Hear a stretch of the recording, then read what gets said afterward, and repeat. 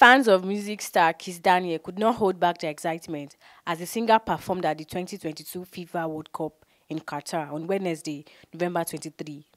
Kizz Daniel, whose dream of performing at the World Cup finally came true at the fan festival, chilled the audience with his hit song Buga and Cough, among others. The 28-year-old started the event with a freestyle of some of his old records before moving on to the main song lined up for the event.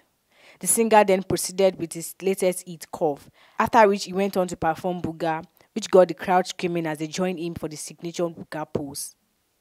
Kizz Daniel posted clips of his performance at the event on his Instagram page, where he expressed gratitude to his fans all over the world. He wrote, quote, "As a Niger boy, say thank you Africa, thank you world." Before he was announced as one of the headlines for the event, Kizz Daniel, born Daniel Anidugbe, had expressed his desire to perform his hit song Buga at the World Cup.